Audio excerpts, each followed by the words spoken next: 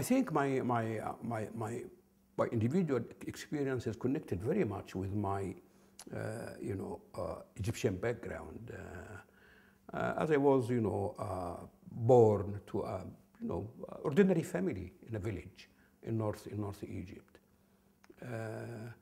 and I started this traditional education for every children at that time. This was, 65 years ago, to memorize the Quran, to study something. So the context of my village was a very, very, I wouldn't say tolerant. I mean, no, it was a context of people who are very good believers, Christians and Muslims.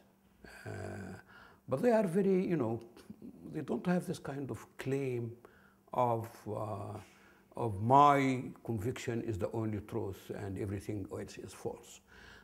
Even people who did not really, observe, daily duty, they were not really, chased by other people. They were, there are a lot of jokes about them, okay?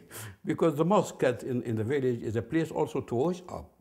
Okay, there was no water in every house, but there was water in the mosque. So people sometimes go to the mosque just to wash up, and then they leave, and the other people would make jokes about them. I mean, without any kind of chasing or condemnation or something like that. I can also remember homosexuals in my village. We're known to everyone.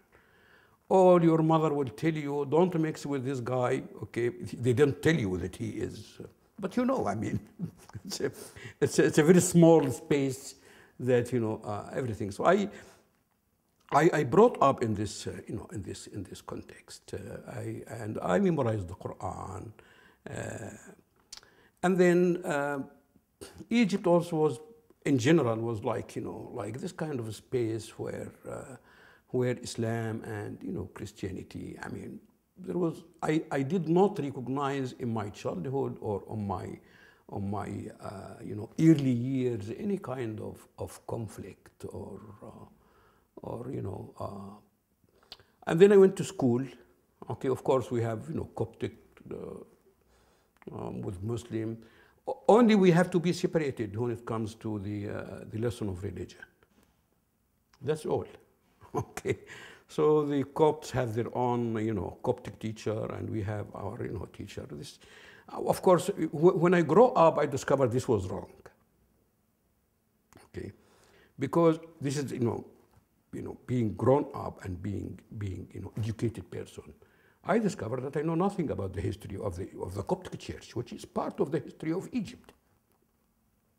Okay, and I assume that that my also a Coptic child did not know much about Islam. This was wrong anyway, and this kind of segregation. Okay, when it comes to in the 60s,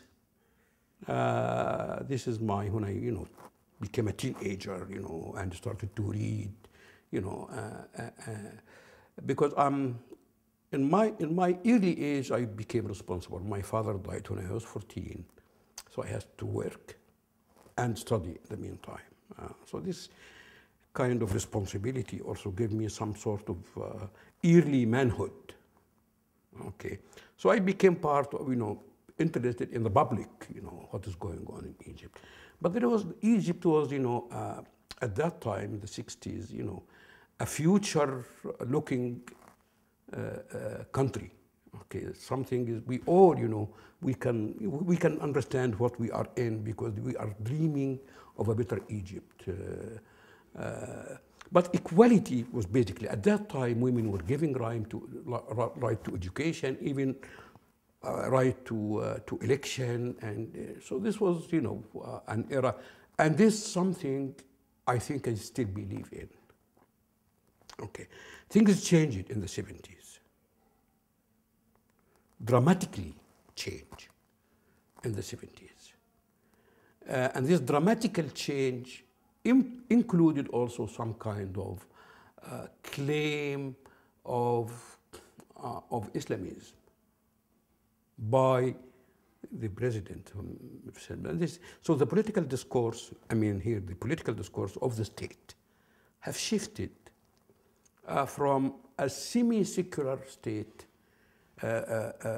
discourse into a religious discourse, claiming religion and all, employing all this religious symbolism in the speech of the president, etc., etc. This shifted, okay, everything. So this started to confuse me. Okay. Well, if Islam could be this version, and it was this version, and you find the ulama, I mean the clerk, they are defending all this, you know, all this interpretation. They defended, you know, the socialist Islam, okay, and they defended the capitalist Islam, okay. As someone who came from a poor family, of course, socialism is appealing to me.